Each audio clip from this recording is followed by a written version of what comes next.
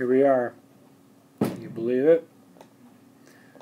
Week 9. Just finished midterm.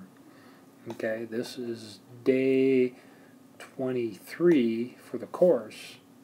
And day 22 was midterm, and day 21 was the SBA. Ate up most of last week. Alright, so Monday, and this is BCA-101, a little bit about technology background, got started on communications, discussed this, assignment 4. I emphasized making sure they're watching the videos prior to filling out the outline. We also talked about learning, very briefly, if you don't change anything you're currently doing, you'll probably get the same grade at the end of the course as you got at midterm. If you adjust some things and do a few more things, you probably get a better grade. If you start to slack off, you'll get a lower grade. That, talk to me ASAP. Okay, we logged into a different volume on the computers. Actually, it's a networking side of the computer, which allows us to do more things. So we talked about the whole idea of the operating system. We can load different operating systems from storage in the memory. Okay, and then you load your apps in the memory, if you can see that. And you know, the apps can come from your storage, they could come from the internet, or could come from a DVD or whatever. Okay, we have some way we interface and react to our tech device. And so what we did in class is we loaded a different version of Windows 10 that allows us to do more things to the computer, like look at and change IP addresses if we want to. And there's other things we can view that we aren't allowed to on the other side. We log directly into the computer with that password I mentioned above, rather than logging into a server somewhere on the system. Okay, so we talked about our communications to the switch, Ethernet, 802.3, and we talked about communications to a access point, Wi-Fi, 802.11. Those are protocols. We're going to mention protocols every day.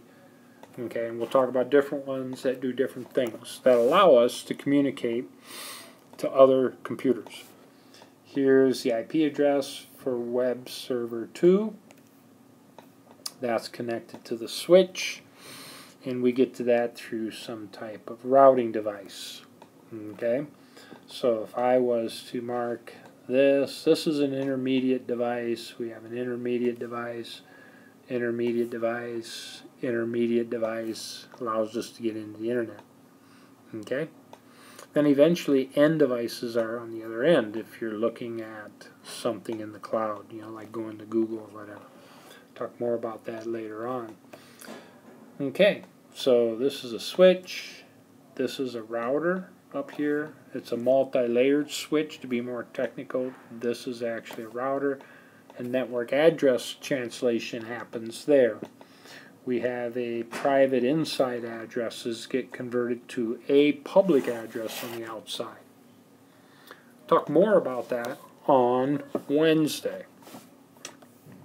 Okay, here's an intermediate device, an access point. Got one in the back of the room, up on the ceiling. Alright, so then when we logged in here to this different operating system that we loaded from storage, okay, we had to look and see if the logical address was set for DHCP or static. If it was set for DHCP, it was okay. If it was set for static, we had to change it to DHCP. And then we looked at the physical addresses. We were able to look at those using a command prompt. Next slide. We would type ipconfig all at the command prompt. You open up command prompt on the PC, and you can do that. Similar things on phones and so forth. It's a little different though there. And we take a look at, and we were able to look at the physical address. Every device has a physical address unique to that device. Okay? Out on the internet, we have another protocol, TCP/IP. I believe created somewhere in the early 70s, and it allows us to communicate through the internet way more efficiently than this. Alright, my last slide. So what we did in class, we took PuTTY and we logged in. In class, we used this address, okay, in the classroom. And so we were able to use what is called the private address. If you were at home, you could log into the server using this public address. SSH port 22. You can download PuTTY. Make sure if you download PuTTY at home, get it from, here, let me do this. Make sure it's putty.org. We downloaded PuTTY early in the class. Okay? Long listing. After we got logged in, we typed last. It showed everybody logged in. We also typed who to see who was on the computers. Now, if you have a Macintosh computer, you can, on there, you can go to terminal, and this would get you logged in.